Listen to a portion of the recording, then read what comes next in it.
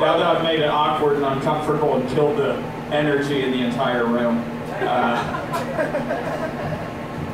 I was lying, by the way. The pollen's still really bothering me. All right, guys, are you ready for your first comedian coming to the stage tonight? Yeah. Please put your hands together for the guy who booed me earlier from the end of the bar, Joel Elliott. Yeah.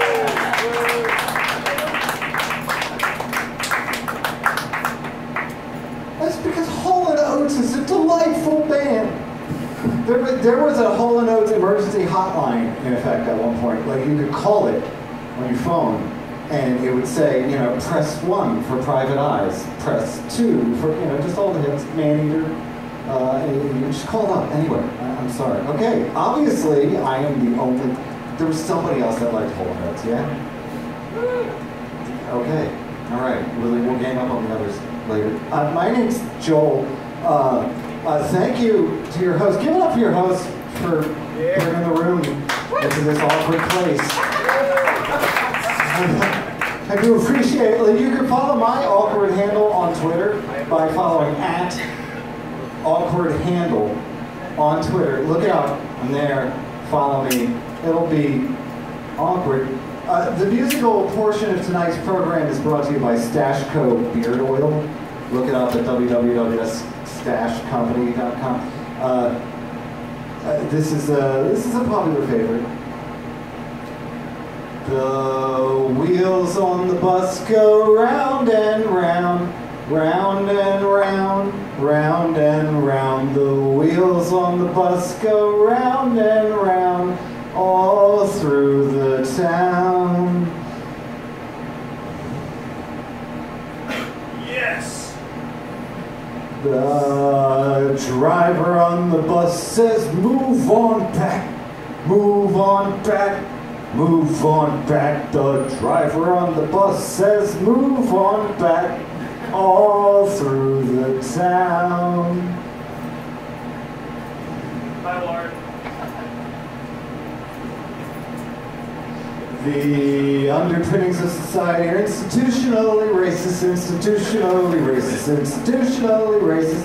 The underpinnings of society are institutionally racist, all through the town. Roll Tide! And that concludes the musical portion of tonight's program, brought to you by Stashco Beard Oil.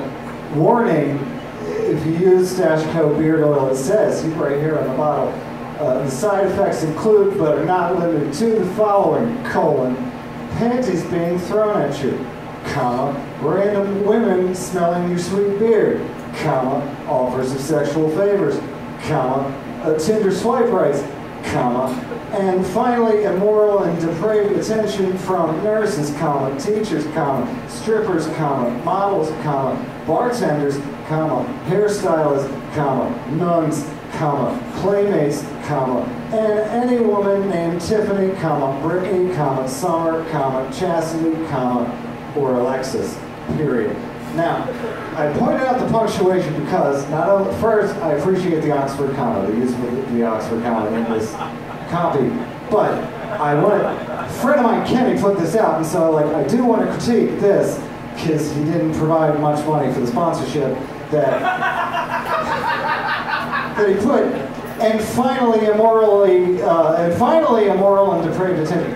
Finally, immoral, not finally, immoral and depraved attention from all those people on that list, but finally immoral and depraved, meaning like the immorality of this attention is terminal. I had that once. That's how I got here, through like a toxic marriage. I don't want to attract that through some kind of potion on my beard. I just wanted to point that out. Facebook is like a pushy therapist. I was like, lately, Facebook's been saying, hey, you remember 2 years ago when you had that mental breakdown and alienated all your friends from the comedy scene? You want to share some stuff about that? And I'm like, no, Facebook, thanks. Yeah, I know that I remember that happening. And, yeah, that was the time. And Facebook's like, okay, well, remember 4 years ago when you were married and you had 2 puppies? Here's a picture of the puppies. You wanna share that with everybody? That like you're. Well, no. Yes, I miss the puppies. Thank you for putting that in my face, Facebook. It's great. Twitter, I prefer Twitter because Twitter is like that therapist you go to, and they say hi, and you sit there and you start talking, and they don't really respond. They just go and like just jot down on a pad, and you say another thing, and they're like and eventually you're just ranting, and you're like, are you even listening to me? And, like that's what it feels like when you're with like the Twitter therapist. I kind of prefer being in that realm because like Facebook is kind of how I got here. I was in one of those toxic relationships, like the term walking on eggshells. Oh, nobody's ever heard this? Walking on like the relationship where like somebody is like using anger to this one was like walking on eggshells, but like I'm in the gimp costume from Pulp Fiction and on a leash and crawling. Like it was crawling through eggshells, like the position that I was in. And to give you an example, how bad it got. Like in multiple states, at one point, like my partner was like chasing me through the house, like being verbally abused, and I'm trying to get away. And I went into a room and like locked the door, and they started to try to undrill the doorknob to get at me. Like that's the level of depravity. It was like The Shining, but I was Shelley Duvall. It happened like twice. Once in Pennsylvania, our home, and then in an apartment here in Alabama. They're trying to like get through the door, and you might ask me the question, why didn't you leave? Well, I'll tell you, because when you try to leave, the push-pull relationship, the I hate you, don't leave me relationship, the person affects like punishments upon you. I go for the door, and the partner is like, what are you doing? I'm leaving. Why? Because you just spent 2 hours screaming at me to go. But why are you doing this to us? Don't abandon us. It's not abandonment if you just spent 2 hours chasing me. It was a whole situation of this thing, and I didn't have a plan out of it. Much like I don't have a plan out of this comedy set. Like I went into it thinking like, let's just get into the deep stuff. Matthew did that tonight. Let's because there's so many new faces. Like let's try to reintroduce. This is how we got here. But much like my time in Alabama, my time here on stage, I don't know how to get out, how to get away. Like it's good to like tie it up in a bow and stuff. I wish I had a plan, Matthew. No, not like you do. Thank God. I stopped attempting suicide 29 years ago. Like, how you said you're 31. When you were 2 years old, that's when I was like, okay, no more of this. Like I was like that, right? I'm like 39. I'm pushing. I'm a good handful of years older than you. Like, I hit comedy retirement age 10 years before I started doing stand-up comedy.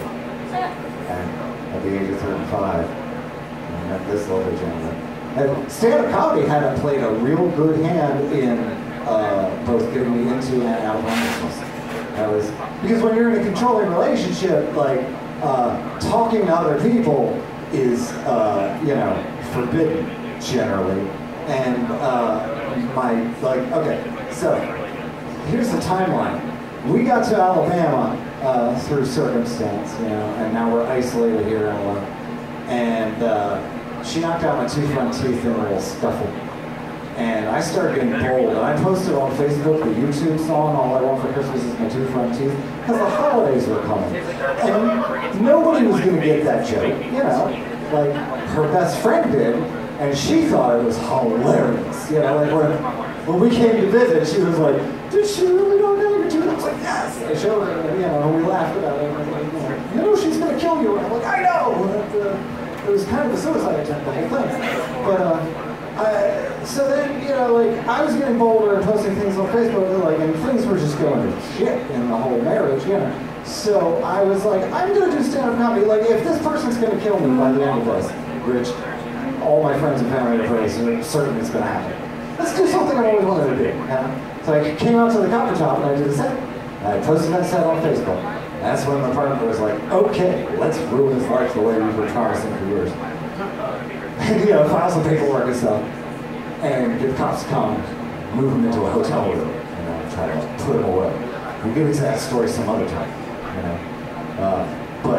Yeah, comedy got me in. And when I got out, hit the streets, all these comedians helped me get back on my feet. After about 2 months, when they were sure that I was a cool guy.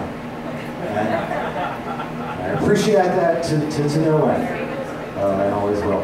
Matthew Myers, you've been great. I, on the other hand, have been Joel Elliott.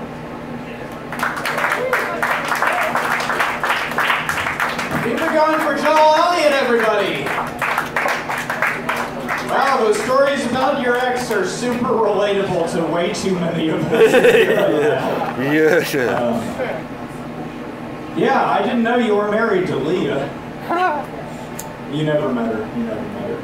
That was an inside joke just for the people on this couch. These couches.